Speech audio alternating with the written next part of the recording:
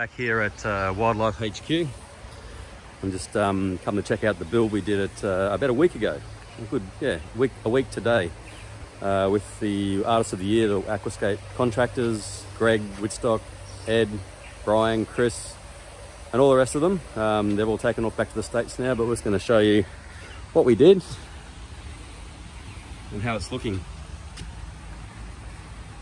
Water's clearing up nicely. I'll give it a flock later. But we've just been pumped out and that's looking pretty damn cool.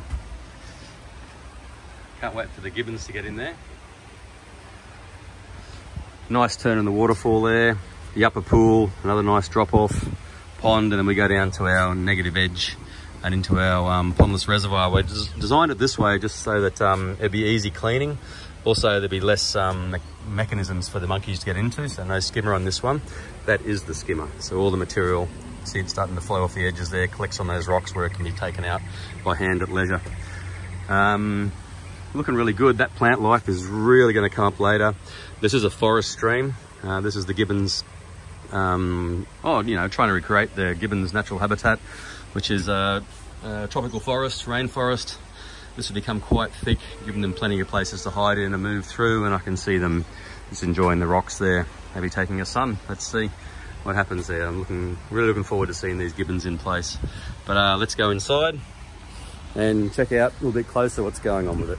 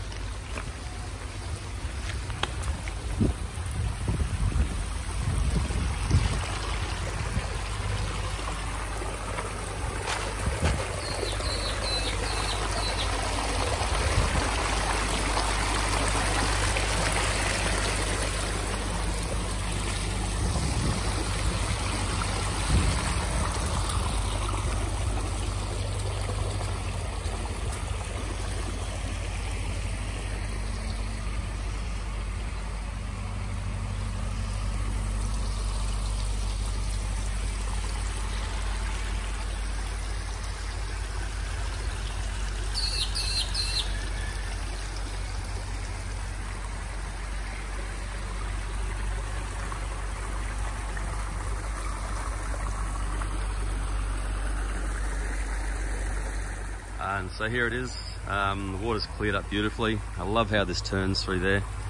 Nice little upper pool. It's just amazing that we, as a group, there was a whole bunch of us, and you would have seen the shots possibly, but a real good combination between, there goes the cane, the cane train, big pineapple. Collaboration. So with Aquascape, with Raw Fishing, Aquascape Supplies Australia and Waterscapes Australia, plus all the certified contractors, Aquascape Contractors from Australia that came along to this. They really did a great job. And then Maureen, Suncoast Tropicals, has planted all this out. Lovely forest this will be. You can sort of imagine what's going to go on here. The Gibbons amongst the foliage. You can see how the negative edge on this, hello cane train, the negative edge of this is working perfectly. You see the African tulip, which is actually a bit of a noxious weed in Australia, but left in place because it is providing some shade and some cover for these animals when they get here.